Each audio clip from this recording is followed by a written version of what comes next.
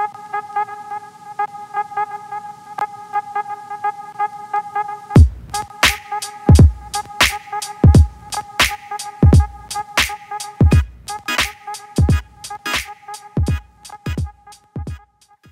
everyone, and welcome back to my channel. So today I'm going to be doing a kind of a spring pinky purple makeup look. So I've gone with purpley vibrant eyes. I've gone for a very bold and bright kind of fuchsia pink lip. This is all new makeup that I really wanted to try, so I'm using the Anastasia Beverly Hills Nicole Guerriero palette on my eyes as well as on my face. I'm using the Tulip liquid lipstick. I'm using some new Colourpop eyeshadows as well. So I just wanted to try and do like a nice spring makeup look with a bunch of new products that I just recently showed you guys in a haul. So I hope you guys enjoy this video. Like, comment, subscribe, and I will see you all soon. Bye. Hello everybody, so I've already done my foundation and my eyebrows, everything of which I will list below. I'm using the shade Outta Luck by Colourpop Cosmetics, and I am setting my primer, which I already applied on my lids, with this eyeshadow. I always tend to set my primer so that it gets rid of any stickiness. And then I am using the shade Say I Do, and I am going backwards and forwards in the crease with a Morphe M330 brush. This is a really nice soft pale pink shade, and you just have to build it up so that the colour shows up a little bit more. It works really well as like a transitional shade.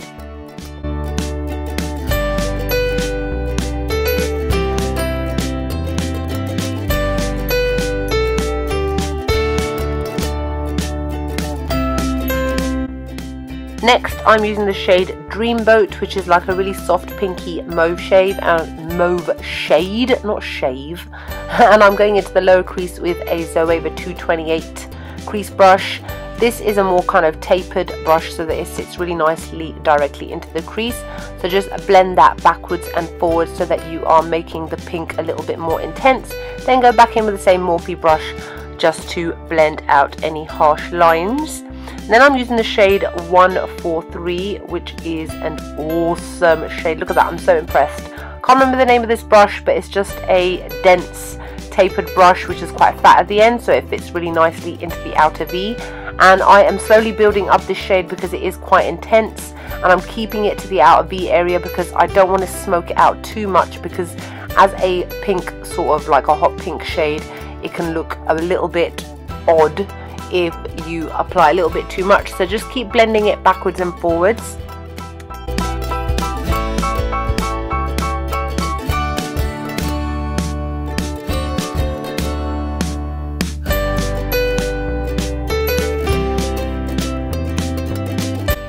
For the brow bone, I'm using the shade Forever Lit from the Anastasia Beverly Hills Nicole Guerriero palette. I'm using a very small brush to really highlight my brow bone, especially the arch area, which is where the light would normally hit. I like to have matte kind of brow bones as well as shimmery, so it's just up to you what you kind of want to go for on that day. So I'm just applying this. It's a really like soft icy lavender shade, so it works really well with the pinks. Then I'm using that same shade, Say I Do, and I am just blending out any harsh lines between those two shades. Then I am going in with a shade called Double Date, and I'm applying it with a MAC 232 brush. Is it a 232? You know the one, the Shader Classic brush, and I'm applying it all over the lid. This is a really shimmery lilac sort of shade. It's really gorgeous, and it works really well with all the other colours on the lid because we're going for a soft springy purple sort of makeup look. So just go all over the lid.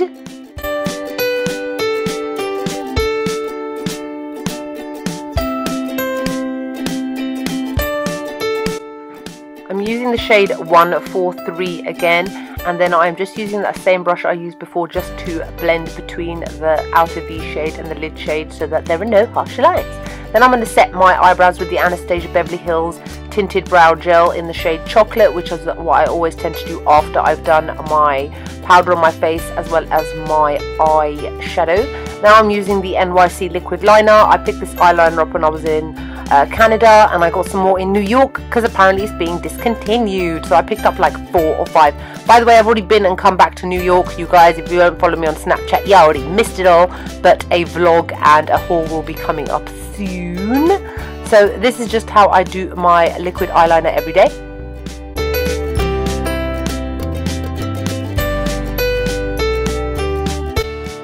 again using 143 Obsessed with this shade. Isn't it gorgeous? I'm using a MAC 212 brush and I am stamping it onto my lower lash line as quite a harsh line to create an eyeliner, but not on the inside part of my eye. And then I'm going to be blending it out using the shade Dreamboat again, and I'm using a Royal & Nicole Pro Pencil Blender brush, which is a pencil brush but fluffy. That's just another way to put it.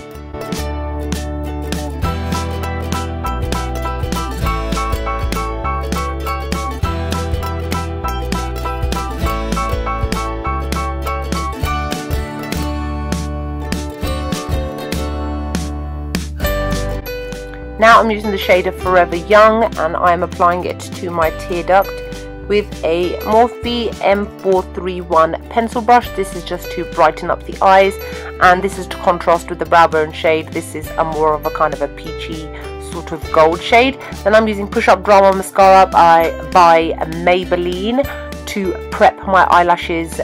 Which ones am I wearing? Oh yes, Scarlet Huda Beauty ones, which I love. And I'm applying it with a lash applicator from Bourjois.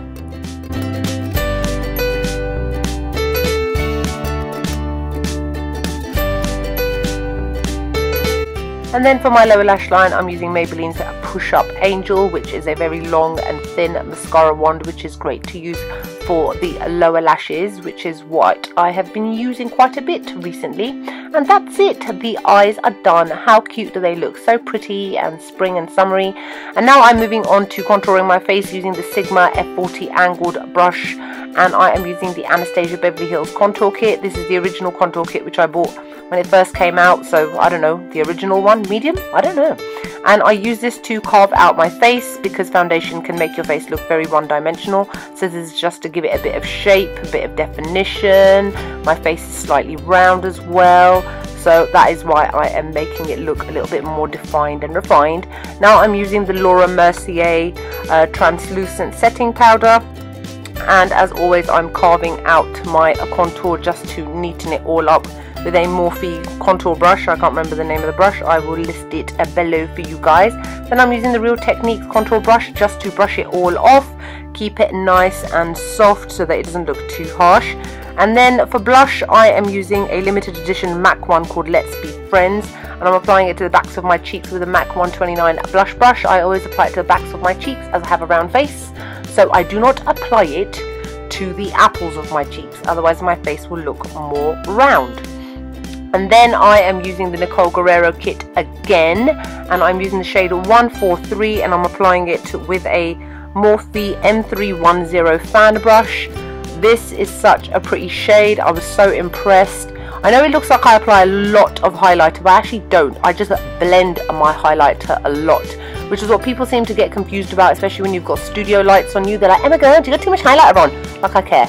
I will apply as much as I like, as little or as much as I like. It's up to you, obviously, how much inspo you want to take from these looks, but I just generally tend to go in twice and just blend and blend and blend and blend, which is what I'm doing even on my nose. I have the tiniest amount, but it just looks like I'm applying a lot, but I'm not.